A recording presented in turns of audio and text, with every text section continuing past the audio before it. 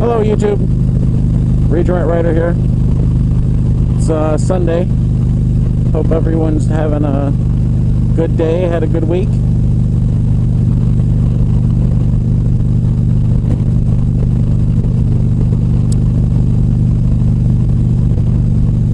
I found out yesterday that I have to have new brakes put on my bike.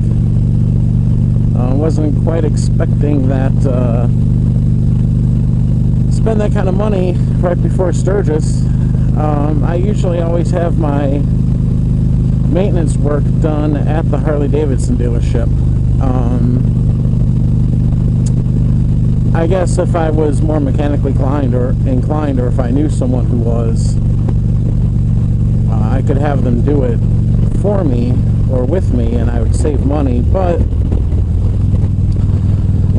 I've read several times that if you are going to trade in your bike and you have all the service documented with the dealership, that you can get a better trade-in amount. I have no idea if that's actually true. Well, at least if you're going to trade it in for a new Harley. But I do know that the bike I had before this was a Harley Super Glide, and the Harley-Davidson dealerships that I took it to when I was looking to get a new bike gave me a couple $1,000s more than what other dealerships of other manufacturers were willing to give me. And at both the Harley-Davidson dealerships, they said, well, you know, one of the reasons we're giving you top dollar is because of the documented maintenance history of your bike. So, plus I know it's going to be done right, and usually it's covered within a warranty. But if that's true, you know, it's a little bit of an investment in the future, I guess, to have it done. I'm sure if you look at the dollar amounts at the end of the day, probably would have ended up saving more money if you just done it yourself. But like I said, there's also that peace of mind and the at least 30-day or 60-day warranty that at least the Harley-Davidson dealership I go to gives you on maintenance work that they do. So yeah, that was kind of a kick in the pants. I noticed it when I was going on my last ride that I recorded to Turkey Run. Once my bike's brakes were all warmed up, they started to squeak. The front brakes did, especially when I came to a stop. And it also kind of sounds a little bit like feels like the rotors are warped. So usually people get like 20,000 miles, I guess, on brakes before they have to have them replaced. And I unfortunately only made it about 17.5, but you know, it is what it is. They did tell me that I could probably last the rest of this riding season with them and have them, replaced in the off season. And then I kind of told them, well, heading out to Sturgis in the beginning of August, and between the ride out there and back, and then the ride out to Yellowstone and back, I'm looking at putting over 4,000 miles on my bike just then. And you couple that with, I typically put, I don't know, maybe 1,000 miles a month at least on my bike, just a normal riding on the weekends. So they're like, yeah, they're probably not going to last until winter. So, just suck it up and pay for it, I guess.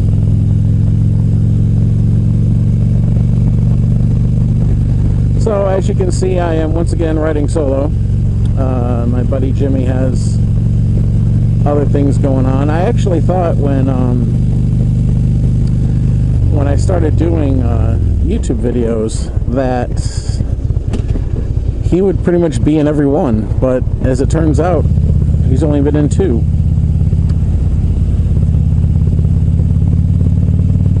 But you'll see him and all my other riding friends in my Sturgis videos, which I'm completely excited about, heading out to Sturgis. I'm still not 100% happy that we're doing hotels instead of staying at the campsite. I lost that vote. But like any election, I accept the results. So we're staying in hotels. We're staying out in Deadwood for a few days, and then I think 4 days, and then we're riding out to Yellowstone, and of course we're staying out hotels there. But I personally wanted to do the whole campsite thing, and a couple of the people we're going with have vehicles that they can trailer with, and so I thought that was a real good option, especially since the campsites are so much fun. But people wanted to sleep in their air-conditioned beds and take a hot shower by themselves, I guess. So I understand it.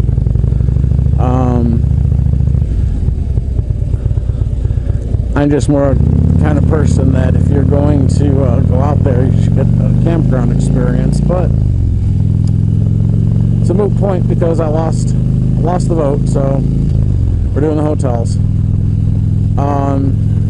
The other issue with that is that one of the people we have going is riding a Sportster, and another person we're going with has a sport bike, and neither of those bikes are really built for long distance riding.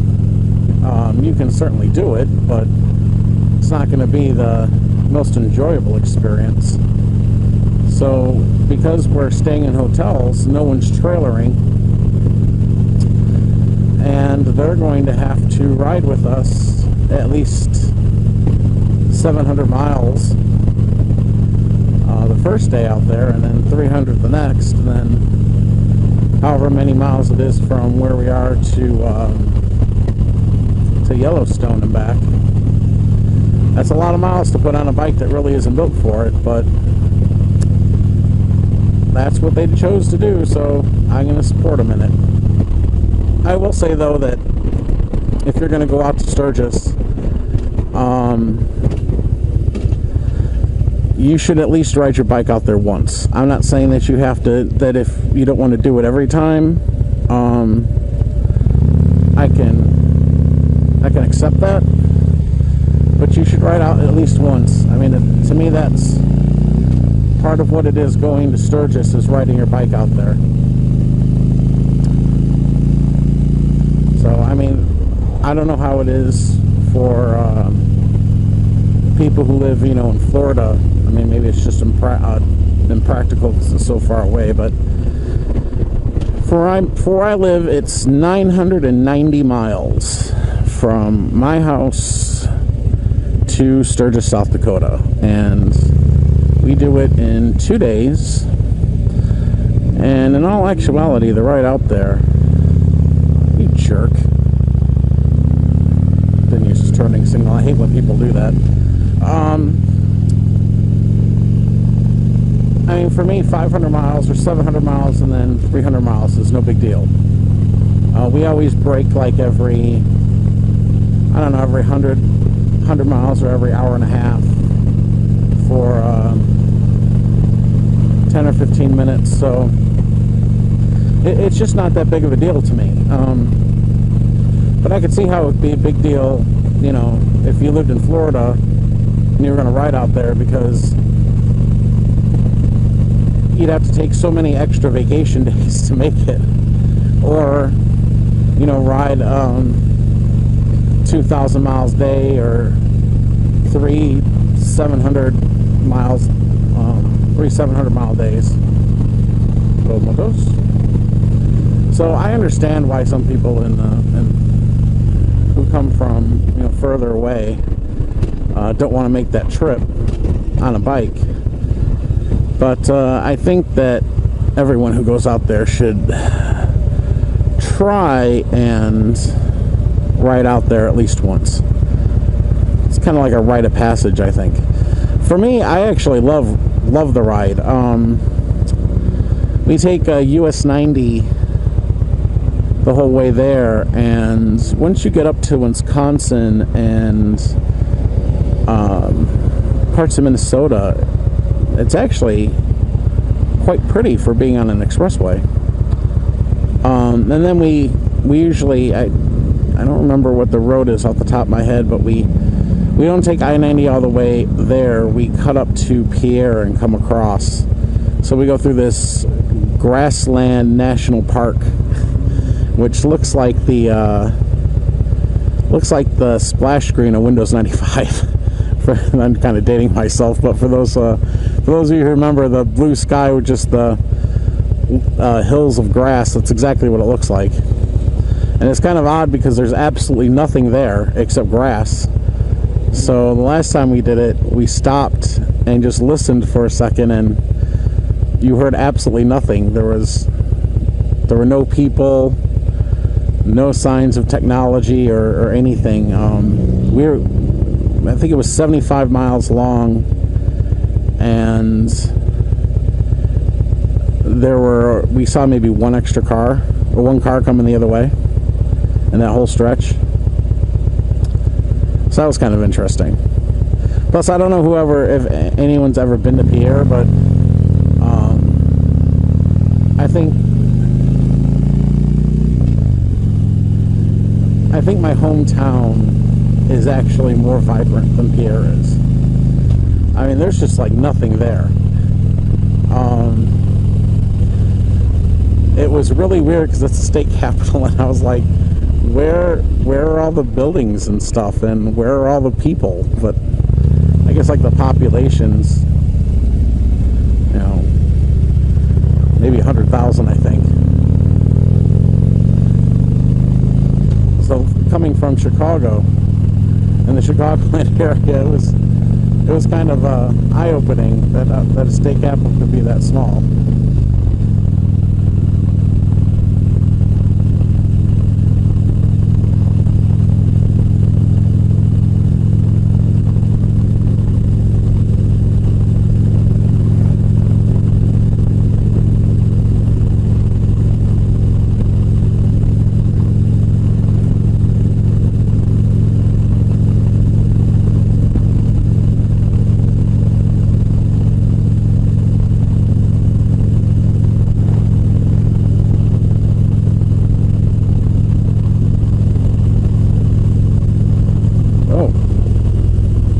Out of nowhere.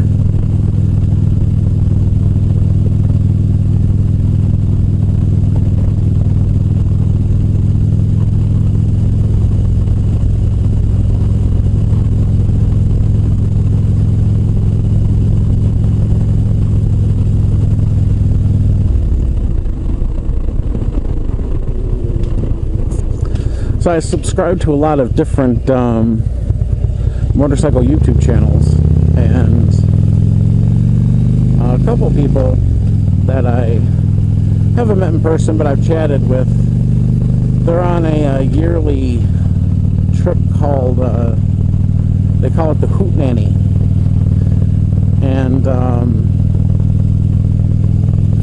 it looks like a lot of fun. I mean, they're actually going to a spot that over Memorial Day weekend, which I did shoot YouTube videos of. A couple of my friends and I, we went down Road Blue Ridge Parkway. They're down that way right now, and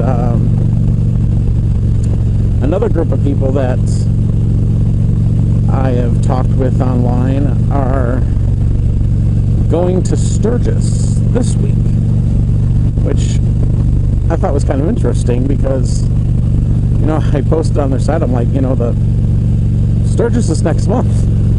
But I guess their thing is that they want to go ride the Black Hills and go out to Devil's Tower and Mount Rushmore and everything, and do it not during, I don't think, do it outside of Sturgis, because I don't want to deal with all the bikes there. I mean, for me, the last time I was in Sturgis was the 75th anniversary, and there were twice as many people there as there normally are.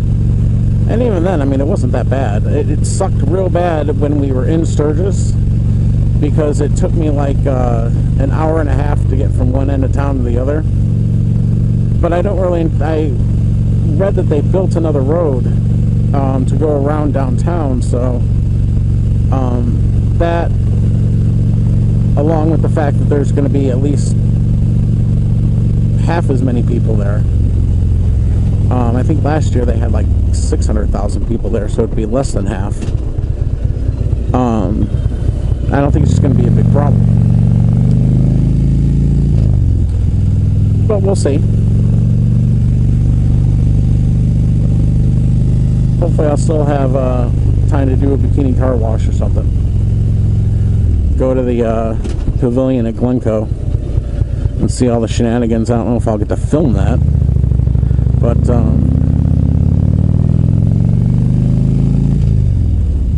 for those of you who've never been, it's rather hedonistic. Anyway, I've arrived at my destination, so I will chat to you all later. Hope you have a good week. This is Regenerate Rider signing out. Bye-bye.